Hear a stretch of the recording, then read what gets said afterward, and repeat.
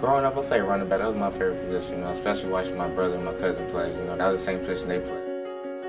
When I was being recruited, they recruited me as a running back, and I want to say my coach from high school knew the coach here, Paul Rudolph or whatever, so he kind of like just threw the word. With only my mom in the picture was, you know, it was hard. She went through the problems she went through, and just knowing, just having her in the back of my head, you know what I'm saying? You always want to, you know what I'm saying, play for somebody, and that's definitely somebody I play for. You know, I think he's done well. I mean, his leadership in his position group has been solid. I think he's gotten better and better that way.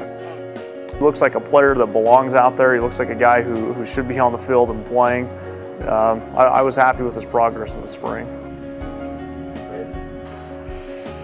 I think you know, Randel and I came in the same class, and so I've been able to see, you know, him grow up, you know, the past 3 years, you know, me with him, and you know, he's definitely been one of the hardest workers I've been around. Not always the loudest guy, but definitely one of the hardest workers that's in our program.